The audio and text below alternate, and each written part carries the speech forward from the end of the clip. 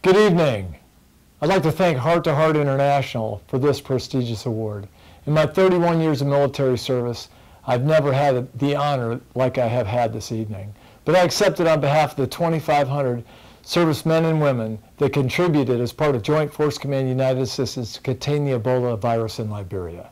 Last September, when the President announced the DoD would deploy to support operations in Liberia, the Joint Force Command supported the lead federal agency, the United States Agency for International Development, as well as had the ability to work with other partners in the international community, the government of Liberia, and most importantly, non-government organizations like Heart to Heart International. Since I've returned to the United States, a number of people have asked me how we could accomplish such a difficult mission in such a short time.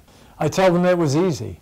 We had a great team, a team that didn't care who got the credit, but just put their shoulder into a hard problem and solved it. That is a great example for everyone else to follow when they have to solve a difficult problem just like you did. I'd like to close with, it was a tremendous honor to serve with each and every one of you. And I wish you luck in the future as you continue to provide aid to those in need. The world is a better place because of you. Thank you for this tremendous honor. And air assault!